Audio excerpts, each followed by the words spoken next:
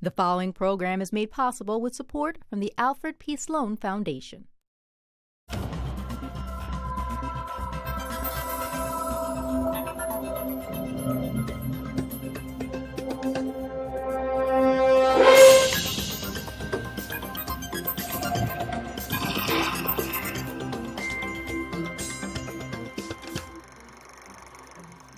Welcome to Science Goes to the Movies, a look at the stories of science and how they change our culture. I'm Faith Salie. And I'm Heather Berlin.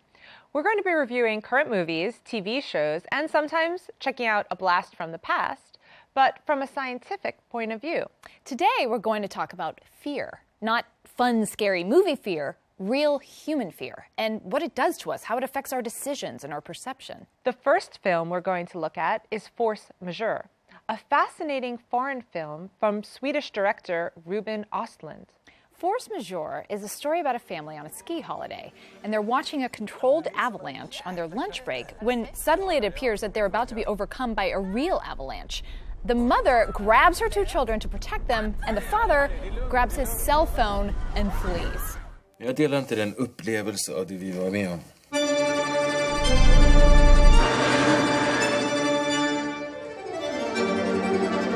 Some privacy. What do you want?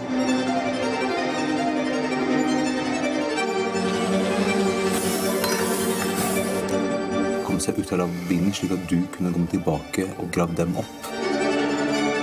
1, 2, 3.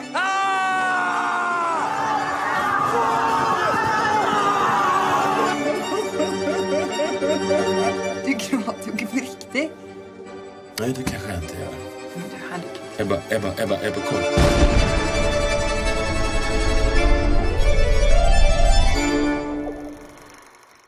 Fear is universal, fear is visceral, and in this film, it's very funny in a Swedish sort of way.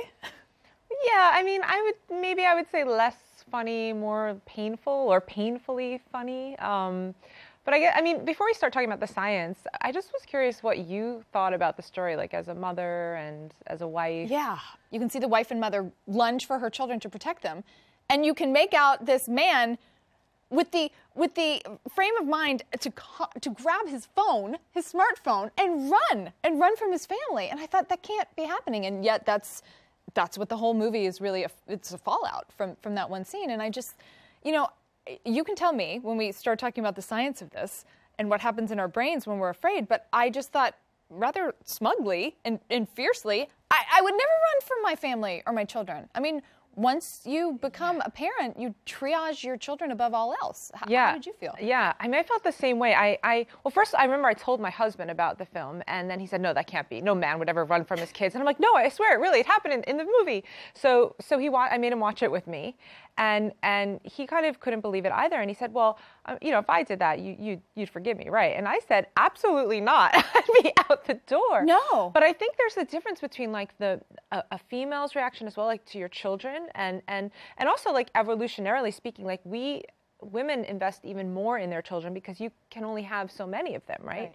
Men, if they lose their children, they can maybe still go out and have a couple more. So, from that perspective, he was maybe more interested in saving his own life and not as invested in the children as the mother was, who wouldn't dream of leaving her children. So there's these two instincts at play that are competing, and in the moment of fear, when there's a threatening situation, no one can really predict how they're going to act, but there's definitely a social fallout if you don't behave in the moral way. So people should be thinking about their social reputation, which is just as important as, protecting your own body and well-being. But I guess that's what it comes down to, is how much, in a moment of intense fear, how much do we think? You know what I mean? There's not, I highly doubt, and you can tell me, if there's a thought process where we think this through. Will I be ostracized by my community? Will my wife hate me? Are my children safe? I mean, Tomas, this father, just takes off. Yeah. So there's these, in the immediate moment, there's two processes that happen. So basically, there's a threatening situation, and there's immediate signal that's sent to your brain, to the amygdala, to the hypothalamus. The hypothalamus releases certain neurochemicals. They release cortisol and adrenaline, and they prepare your body for either getting ready to fight this threat or to flee. right? So you get, increased blood flow to the muscles, increased heart rate, decreased digestion, ready to fight. But now in terms of the emotion of the fear, there's two networks. You have what we call a fast network, that it goes straight to the thalamus and then to the amygdala, which is kind of a fear center in the brain, and then directly to behavior. So you're not thinking about it. It's just this automatic kind of fear feeling, reaction. Then there's a slower pathway where it goes from the thalamus to the cortex, where you're having more conscious thought about the stimuli that's threatening, and then it goes to the amygdala, and then there's behavior. This happens simultaneously. Yeah, but one is faster and the other is a bit slower. So the first thing you get is the fearful feeling. Like, it's almost like when you're in your car and you're driving and something, goes in front of you, and you immediately get that rush of adrenaline and slam on the brake before you have time to think of anything, right? And then afterwards, you have a few moments to think, okay, is this still... Think of names to call the person. Right. Who hit you. Is this still a threatening situation? How should I respond? So we have what's called a cognitive appraisal of the emotion. But his instinct was to either, his body, the avalanche is coming, he got this rush of cortisol, his body was ready to either fight or flight, and his immediate reaction was to flee. Now, the cognition sort of comes after, where you sort of evaluate the situation and say, wait, my kids are here, my wife is here, maybe I shouldn't go with that immediate reaction and maybe I should stay. And he had enough time to have that thought process because he had enough time to pick up his phone. Exactly. And that's the key. If he was cognizant enough to think about, oh, I better not leave my phone here, that means he had enough time to think about the actual consequences of his actions, and he still chose to leave. Well, then that sort of answers a question I had, which was, in the movie, he says to his wife that he was so afraid that he wasn't in control of his actions. And you're telling me, I think, that is neurologically sound for some people, but in Thomas's case, it seems, since he had the presence of mind to pick up his phone, he was in control of his actions? Yeah, I mean, it's a hard thing. When, we talk about neurologically sound, I think saying something is neurologically sound doesn't necessarily justify the behavior, right? So it just means it could happen. It could happen, yeah. I mean, we are our brain, and the way we behave is based on what's happening in our brains, and so everything is basically neurologically sound. So is murder and rape and all these other things that we find, horrible and amoral, but we also, it's neurologically sound. These people's brains are working that way. But he, didn't take responsibility. He just said, oh, it's, my instincts. I couldn't help myself. Is that true, though? So it depends. In the case of Tomas, he obviously had full control of his faculties, right? He's a person who has a family, has a job, has a life. He's not someone, let's say, there's certain people who have brain damage in their prefrontal cortex or certain levels of mental disorder where they can't control their impulses. Like, there's just physically, it's not possible for them. But he obviously has the capacity to have self-control. And in that case... As evidence, you're basing this on the evidence that he grabbed his smartphone? Well, no, on the evidence in general that in his everyday life, he has self-control, right? He's not a person who doesn't have the capacity to have self-control. Maybe. Right. Actually, later in the film, he has this confession of deficit of character that I think muddies his whole excuse, oh, I was so afraid I wasn't in control. Later on in the film, he confesses to his wife, I've done this, this, and that, I've cheated on you. And so it complicates this idea that fear can rob us of our self-control. Well, I think there's two arguments there. One is, I'm just acting on instinct and I have no control. The other is, wait, I'm actually not a good person. I'm making these decisions that are not moral, and I'm aware of that. And that's different than a person who, there's certain people who have brain damage or a neurochemical imbalance where they get an urge to do something and they just cannot stop themselves, no matter what. But he has the capacity to stop himself, but yet he chooses not to because of selfish reasons. I mean, I think the real thing is he's a selfish person. And even in the end of the film, you could see, at the end of the film, he picks up a cigarette and starts smoking in front of his kid, which is a very hedonistic, thing to do. It's not really thinking about the others. It's just about his own personal pleasure and desire at the expense of whoever else. And that's just a character flaw. So, yeah. So scientifically speaking, Dr. Heather Berlin, is Tomas a jerk?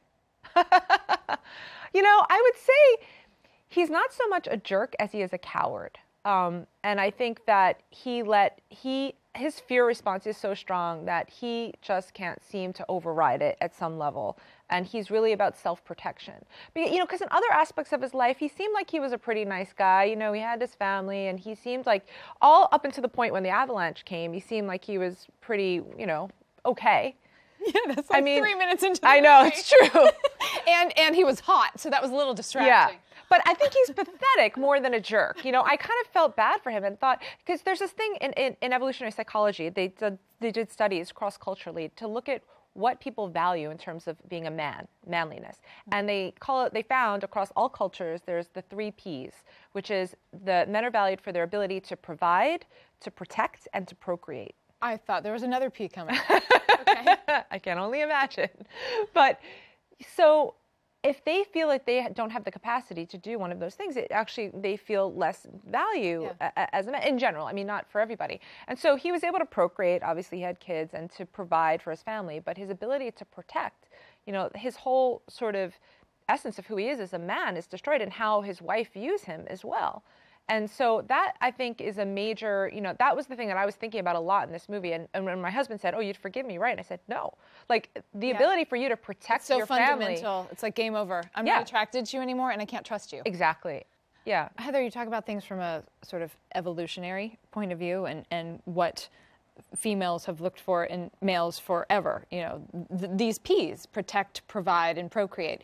So when Ebba, the mother and wife in this movie, finds out that her husband does not, in fact, protect, she works really hard to still keep the family together because she lives in this modern world where he doesn't have to fend off lions. So would you say that in a modern world that these 3 Ps apply less? Well, I mean, I think in a practical sense, yes. Now that women can work and also be providers, we maybe are having the view of what we value in men is changing. And we're, like, for example, we're expecting men to be more involved in childcare and, housework and that kind of thing. And so maybe she values that from him and isn't looking at him so much as being a protector, but more of a part of this family unit, which you can understand. But I also think that after many, many, many, many years of evolution, I mean, this modern time that we're in right now is so short that, we're kind of these, like, Stone Age brains, right, in a modern kind of world or in a modern skull. And so all of those deep sort of desires to have this protector aren't going to go away so fast. And so you can tell, even though she might have made a conscious decision to stay with him, that the way she looks at him as a man and values him is probably certainly diminished. Our next film looks at the political implications of fear. Rosewater is the directorial debut of The Daily Show's Jon Stewart, based on the life of Iranian-Canadian journalist Maziar Bahari. Bahari is detained by Iranian forces who brutally interrogate him under suspicion that he is a spy. You must take his hope. Your wife will never see you again. Your child will never know you. Fight, Ozzy. Use your freedom. Use their weakness.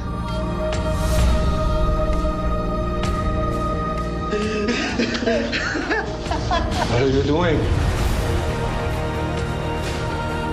They locked you up, but you're still free. In their hearts, they know they cannot win. We're delighted to be joined today by journalist Ira Flatow, host of PRI's Science Friday. So, Ira, what did you think of Rosewater, the film? I liked it. I liked it on a lot of different levels. One of the levels I liked about it is that it showed us that the Iranian culture is not monolithic. We always think that first of all, we make the Middle East one place, and we describe everybody in the Middle East as being alike. And I like the little nuances in there that showed us that there are different levels of society in Iranian culture. His captors, they don't want to beat him much, right? Because they want him to look good for the cameras. So they use psychological torture. And my question is, does the brain manifest psychological torture differently than it would physical torture? Yeah, it's interesting. Psychological pain, I mean, people often call that psychological pain, is very similar to physical pain in terms of the circuits that are activated in the brain. So when we're feeling an emotional pain, it's a similar pain circuit as when you're feeling a physical pain. So it's just as bad, if not worse, because with the psychological, trauma or torture, it's lingering and it lasts and it can continue to eat away at you. If you get punched in the face, it hurts for a minute, you can heal. Not that it's a good thing, but and that's why in the film they said something like, we don't want to make him bleed, but we want to make him lose hope. And that was how they were going to really get to him, because that over time, our mind is who we are. And if you kind of plant these sort of negative seeds in someone's mind, it could cause a lot more damage than a punch in the face. What certainly turned him around at the end was what they got to his family, right? Yeah. And he was fearful that they would do something to his wife and his unborn child. And his mother. And his mother, yeah. Which was interesting because, as opposed to the previous film that we talked about, he was a coward because he didn't protect his family. And in this film, in a way, he it was a coward in the sense that he gave up, he said, okay, I'll go on TV and I'll say whatever you want me to say. I'll sign whatever you want me to sign. Where his father figure in the film was saying, no, be strong, and in a sense, in his father's eyes, he was being a coward, but he was doing that to protect his family and his mother. So again, it was a different dynamics happening. And in one case, he's not protecting the family, he's a coward. In this case, he is. And in some ways, he's being a coward. So you show, in both films, we're seeing two different tests of the personality of the man in the film, right? In the first test, in the first measure film, of a man under fear. Yes, under fear, under pressure. How will he react? And I was listening to your conversation before, and we all have been a part of fear. And I think we really never know. And you made this point. We really will never know how we're going to react to fear until it happens to us, or people being afraid. If you talk to Medal of Honor winners, they've done some heroic things, and you say, why did you do that? And they say, I don't even remember. I have no reason why. Were you afraid? I don't know. A different kind of fear, it manifests itself. Because fear is a universal emotion that we all have as human beings. But I think it makes sense that people have different reactions to the fear, because if everybody responded as being the hero, that also would not be adaptive for the group. There needs to be a couple of people within a population that are the risk takers, that are the ones that are fearless, that are going to, take a chance, and maybe they'll die, and maybe they won't. But if everybody was like that, that also would be maladaptive. Is resiliency and the willingness to stand up to fear, is that kind of a heritable trait? Or is there a gene for resiliency? Yeah, this is actually a new field now in psychiatry, where people really are investigating resiliency. They're looking at Holocaust survivors. They're looking at people who go to war and either, they all experience the same traumatic events, and some develop PTSD and others seem to be more immune to that. And why is that? And there does seem to be a genetic component to it. And so like in this film, both his father and his sister sort of survived and were strong in the face of, torture and imprisonment. And so, you would think that he might also inherit this trait. Now, it seems that he might have inherited the trait for kind of rebelliousness, but I still saw him as being, he caves. He didn't stay strong in the face of fear. And maybe it was because of his family and his children, and maybe that's why. And if he didn't have the wife or, and the newborn baby coming, that maybe he would have acted differently. But he stays plenty strong, right? He stays strong enough to make a conscious decision to get himself out of this very dangerous situation, right? With his, you could argue that, with his family in mind. In this film, humor bumps up against fear really beautifully, I think. And there's this, there are several great scenes, but one in which his torturer is asking him, who is this Anton Chekhov that you like, because he has a Facebook like, right? Yeah. And then we all know Jon Stewart is from New Jersey, and there's just sort of this great running gag about New Jersey, right? And Bahari, as a character, sort of latches onto this and says to his torturer, you know what happens in New Jersey, as if it's completely debauched. Does our ability to find things funny, because Bahari finds it funny, like this is sort of, it kind of buoys him, right? Mm-hmm. Does our ability to find things funny kind of insulate us from the worst effects of fear? Yeah, I think there's two really strong, and you can really see the influence of Jon Stewart, I think, in this with the satire and the humor. first of all, humor is disarming, and in a way, he gained a bit of control in that scene over his torturer. By using this humor, he had a leg up, and we all saw that, right? And we all kind of looked at the torturer now as being kind of an idiot. Yeah. And so that's why I think a lot of these regimes, and you know, and we've seen it with the Charlie Hebdo, is that satire is so threatening because it disarms the people in power. And another aspect of humor is it's also a defense mechanism. So, you know, when something really traumatic is happening or you're having traumatic emotions, it's called sublimation. It's one of the defense mechanisms, but you can, you know, put that fear into something humorous, and it can kind of resolve it in a more, it kind of softens the fear, so to speak. So he kind of been using humor to help, and also it was disarming his torturer. But also Jon Stewart and the writers are using humor to give you a chance to breathe a little bit. Because the drama gets, you know, Shakespeare did this in his plays, because the drama gets so heavy and you get so fearful, just throw a little bit of humor in there and we can sit back and, you know, and go on with the rest of the scene. And also just showing, you know, I think it was important to show the ridiculousness of, you know, the insulation, first of all, of knowledge, of not understanding what's happening in the outside world, and kind of how ridiculous that all is. And yeah. But that's, again, where humor and fear can bump up so closely. It was terrifying when you realize in the film, oh my gosh, they really don't understand what something like The Daily Show is, and that he is not a spy, and it was completely a joke. That when you realize that there's no way to reason with your captors because they don't understand humor, that was truly terrifying. That's when I thought, uh-oh, he may not get out of there. Yeah. I mean, the fact that they couldn't understand the satire, and they were, you know, saying, oh, you're a spy because of this interview he did on the Jon Stewart show, you know, meant that there was this huge gap in their, like, being able to comprehend. There's such a big divide in the ways of thinking, you know. And that's one way to instill fear in the audience, too, is because it's so obvious to you that this is, you know, a comedy bit that the Daily Show went over there, but it's not obvious to them. And you think, well, if it's something this simple is not obvious to them, we are so far apart on a lot of things, and that's a very fearful kind of thing, you know? Yeah. I mean, so we've discussed fear and we've discussed ignorance. But what happens if we apply those ideas to the general population? So, I mean, you work in the public with the public all the time, and what are we seeing and learning out there?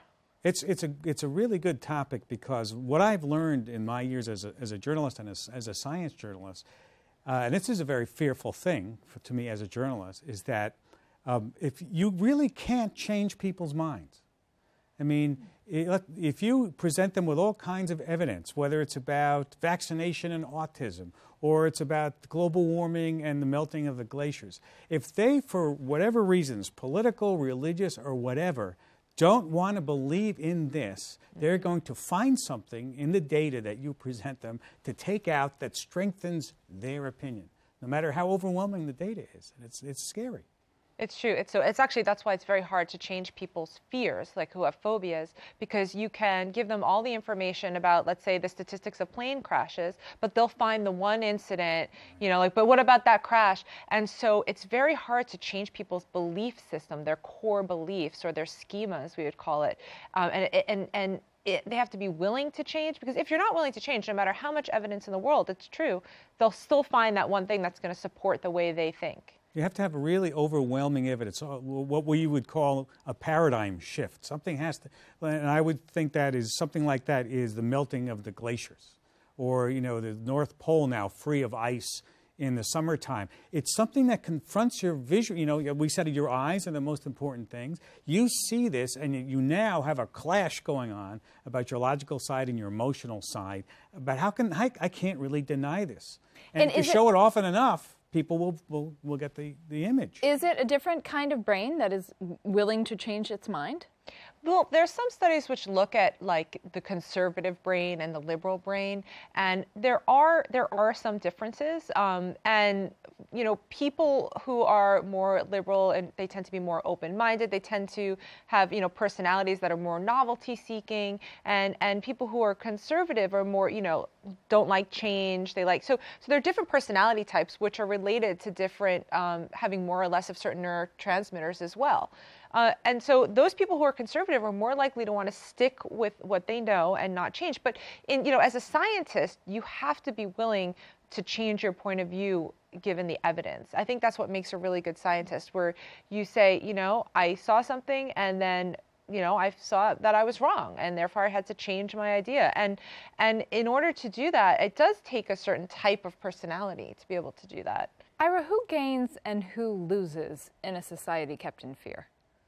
Who gains and who loses in a good question. I think it evolves. You know, it starts out in one direction, and then if it goes on long enough, the society catches up. I mean, a society that's enveloped in fear, either whether it was World War II or the Nazis or the countries that were behind the Iron Curtain, eventually the people won out, right? Eventually, it may take. I'm a great believer that change takes generations. You know, we're talking about global warming. I don't think there's a kid alive today who's 5 or 10 years old who's not going to believe in global warming or climate change. But that may take that whole generation to change. And I think that we see that a lot in science, how long it takes things to change. Well, Ira, I'm afraid that's all we have time for today. Thank you so much for coming by. You're welcome. Next time on Science Goes to the Movies, we're going to take a look at post-traumatic stress disorder as seen through the lens of 2 Clint Eastwood films, American Sniper and Gran Torino. Don't forget to check us out on the web at www.cuny.tv under the Science tab, where you'll find past shows, additional content, and a link to our app.